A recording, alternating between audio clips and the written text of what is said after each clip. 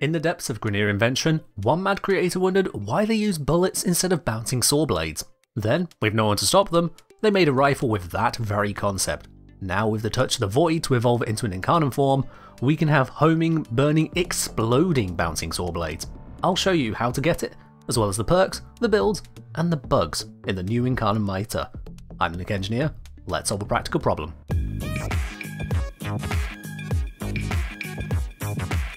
The Mitre is an early game weapon, acquired by defeating the dual target assassination mission on Ceres, taking down both Captain Vor and Lieutenant Lech Krill.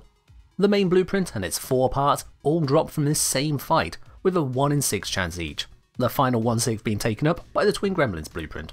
Being unfettered RNG, how long it would take you to get the Mitre can be quite varied. Starting from scratch, you have a 1.54% chance of getting all parts in just 5 runs, with around a 50% chance of getting all parts in 12 runs. Around 1 in 20 players will need over 26 runs, 1 in 100 over 34 runs, and around 1 in 10,000 will need over 59 runs. It's not as bad as farming Equinox, but you may feel the grind a bit. Fortunately, this mission also drops the Frost component blueprint, so you may already have some Mitre pieces, potentially reducing your overall grind time. With all the parts acquired, it's just one 12-hour foundry job and the weapon is yours. Well, the base version. You still need to get the Incarnon Genesis adapter from the Steel Path version of the circuit when it's available. The base version of the Mitre is relatively underwhelming. While firing saw blades might seem like a powerful choice, the stats don't hold through normally. A 5% critical chance and a base 100 damage on the uncharged shot means this weapon is cool in the early game, but falls off hard when other weapons become available. You can charge the shot to make it more powerful, rising to 10% critical chance and 250 base damage, as well as supercharging the status chance from 20% to 50%. The Incarnon evolutions fix this into something far more powerful. Evolution 1, as with all Incarnon weapons, unlocks the Incarnon mode.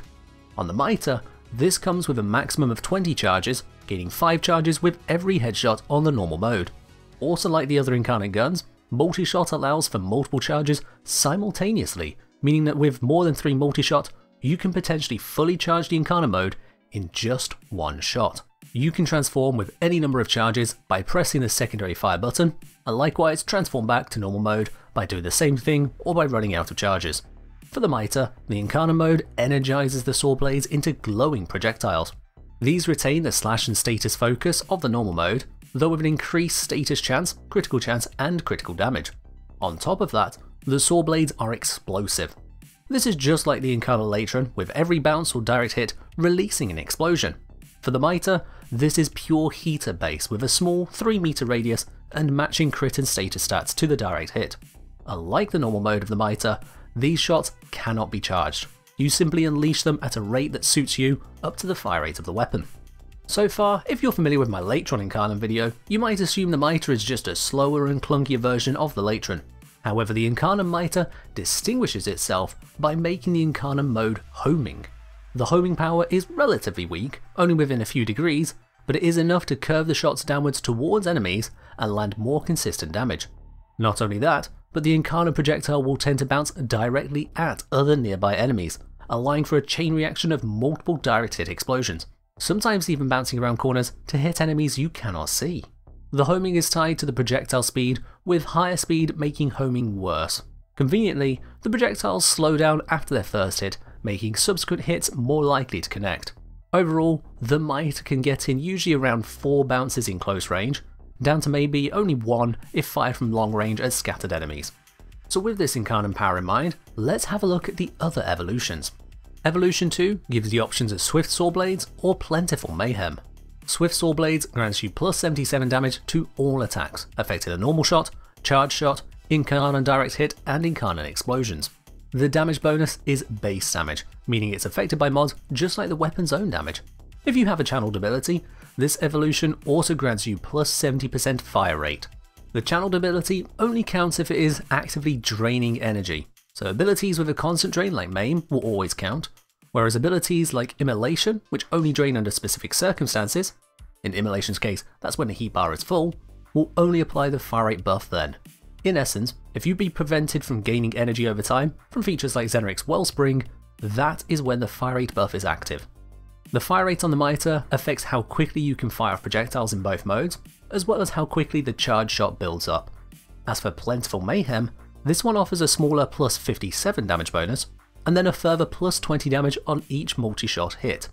This comes with a trade-off of multi-shot consuming ammo from your reserve ammo pool. The 20 damage bonus is unaffected by pure damage like Serration, but it is boosted by your elemental and critical modifiers. This perk is absolutely useless and should not be used in its current state whatsoever. I'll go into more detail as to why in the last chapter of this video, but for now, just don't use it. Evolution 3 lets us pick from Swift Deliverance, Ready Retaliation, or Mercenary Chamber. All three of these are relatively minor perks. Swift Deliverance provides you with a plus 50% projectile speed boost. This affects all firing modes and is a slightly weaker version of the Terminal Velocity mod's 60% boost. Ready Retaliation provides you with plus 100% reload speed bonus when reloading from empty, basically halving the time it takes to reload and to switch forms. Mercenary Chamber increases your normal mode reserve ammo capacity to 160, doubling it up from 80. Let's be real here, you're not going to be using the normal mode that much. The damage is all in the Incarnon form, so Mercenary Chamber isn't required. If you somehow use up all of your Mitre ammunition, then you weren't aiming for any headshots, or you just weren't using the Incarnon mode. That's on you. Swift Deliverance is the better always on perk, while Ready Retaliation is a more broadly useful perk and doesn't have an Exodus mod to do the same thing. Thanks to a bug at the moment, Ready Retaliation doesn't actually require you to reload from empty, just always giving you the bonus. For those reasons, I'd recommend just using Ready Retaliation for now. Again, more on that in the last video chapter. Finally, with Evolution 4, we have our power perks. You get a choice of Sawblade Storm, Commodore's Fortune, or Critical Parallel. Commodore's Fortune is a simple plus 22% critical chance to the base value of each firing mode. This means the normal attack jumps from 5% critical chance to 27%, while the Incarnon form jumps from 20% to 42%. This is a base increase, again allowing mods to affect the result. Critical Parallel is similar, buffing both critical and status chance by 12%. Given that the Mitre already has a 56% status chance on the Incarnon form, the 12% status chance is much less impactful than a higher critical bonus, so I'd consider Commodore's Fortune as near enough strictly superior, unless you're using the Mitre as a status primer. Sawblade Storm, however, is an entirely different kind of perk.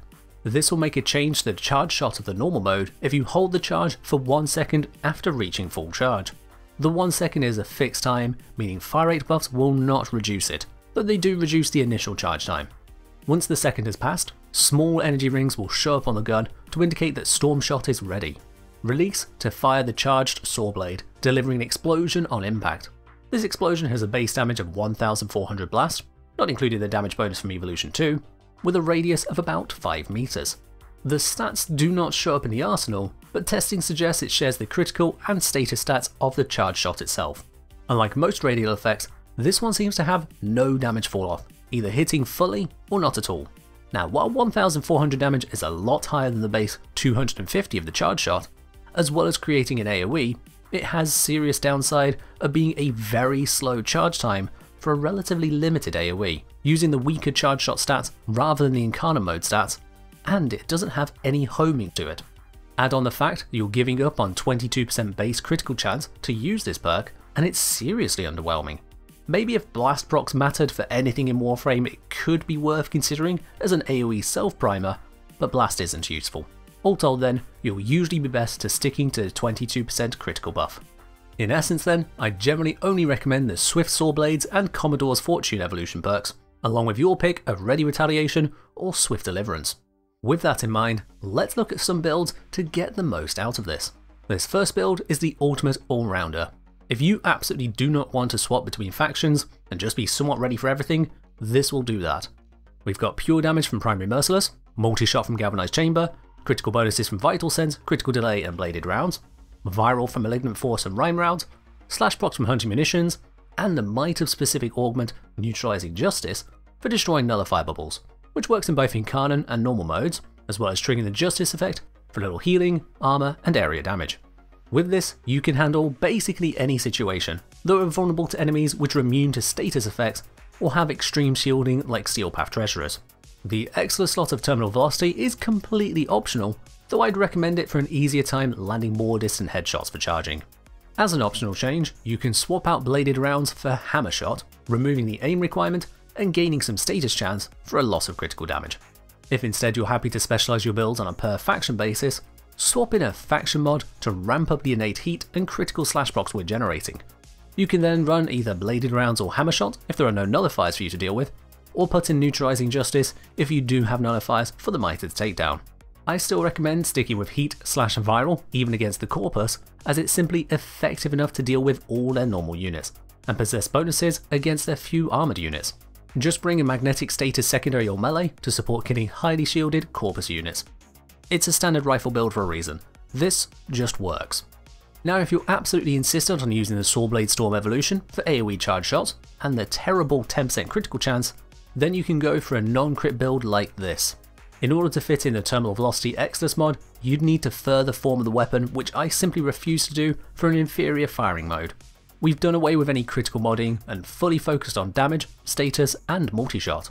Vile Acceleration here helps charge the shots that bit faster, and you can swap out Vigilante armaments for neutralising justice if you need to deal with nullifiers. Still, don't do this. I'm only giving a build for the handful of players who'll insist on having an option for every firing mode. Now we've got the builds, and we understand the perks we can pick. If you just want the best from the mitre, we're done. The final chapter of this video is about the problems this weapon has. To be clear, I usually try to be as positive as is reasonable with my videos, but the mitre Incarnon is especially problematic. Firstly, it's buggy. The Incarnon projectile explodes twice on impact, direct or not. There's no reason for it to explode twice, it just does. Before you ask, yes, I did check to make sure I didn't leave any multi-shot on. It just does that. Plentiful Mayhem says it increases multi-shot damage by 20%. In reality, it increases it by 20 damage flat. That is a far cry from 20%. Ready Retaliation's reload speed bonus is always in effect, despite specifically mentioning it only triggers on reload from empty. Why? Because bug. The mitre is supposed to innately have a 2.5 meter punch through according to the arsenal. Well, it turns out that both normal and Incarnon mitres don't consistently have that. They can punch through enemies, but often just won't, and for no discernible reason. In testing in the simulacrum, it both did and did not punch through, seemingly at random, even during the same magazine. That's just the bug side. We also have the design side. Faster projectile speed leading to a worse homing angle seems weird to me. A perk specifically designed to make the projectile get to a target more quickly and typically more reliably makes it less reliable by narrowing the cone of effect. I would have expected the projectile to follow the same arc but faster, rather than ending up with a wider turning radius worsening the homing feature. Then there's Sawblade Storm, which says it increases the area of effect when you hold a charged shot. This is ridiculous, because there is no AoE on the charged shot normally. This perk adds an entirely new damage instance in an AoE. There is no charge shot mechanic on the otherwise only AoE damage on the weapon, the Incarnon projectile. Also, the charged AoE has a fixed 1 second hold time, completely unmoddable, which just slows down the application. To top it off, there are no stats in the arsenal for the Storm AoE to directly see what you're working with. Speaking of ridiculous perks, I already mentioned that Plentiful Mayhem is bugged in its damage output. There's another part of it which seems to be working as intended, yet makes no sense at all. Why would we want to use up ammo from the reserve ammo pool for firing multi-shot? This isn't the only weapon in the Deviri Incarnon selection to have this perk, and it's daft both times. Not only does this burn up ammo from the reserve in normal mode, it also makes you use up Incarnon mode significantly faster. It's negative ammo efficiency for no gain. Now if multi-shot worked differently, I might see the purpose. If multi-shot meant every time you fired multiple shots, you'd be consuming multiple bits of ammo, then we'd be getting somewhere. In that hypothetical world, a multi-shot of 2 would mean you'd empty your magazine twice as fast. There, the perk of firing multi-shot from reserve would make sense. You'd use the same amount of ammo, but had to reload less often. But we don't live in that world. We live in the superior one where multi-shot is literally creating additional bullets and projectiles out of thin air, giving us the Cave Johnson special of more bullet per bullet. A supposed perk to consume ammo for multi-shot is a truly terrible downgrade. In fact, it's so rough that if you reached 5.0 multi-shot on the mitre, then you'd use up literally all of your normal mode ammunition in a single mag dump. There are a lot of good things with the Delivery update, and these Incarnon weapons are breathing new life into older, thematically interesting weapons that simply didn't keep up with the changing game. But bugs and design flaws like these are somewhere between disappointing and embarrassing. I don't need to know who came up with and who signed off on that multi-shot anti-perk. I just know that DE can do better. We've seen better. For now, you as a player can grab the Incarnon Mitre and can certainly use the functional features to their fullest, but I won't ask you to ignore or overlook the issues it has come with. Make of that what you will. In any case, I hope this guide has given you what you need to get the most out of it. That's all from me for now though, so as always, launch blades, pop bubbles, and fight well, Tenno.